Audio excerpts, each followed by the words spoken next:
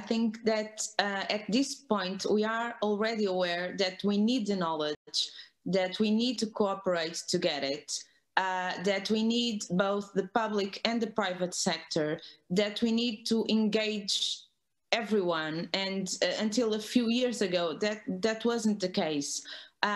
We need to, when I say engage everyone, I mean everyone. We are at the presidency also very much aware of the fact that we need to engage women as equals in the maritime sector.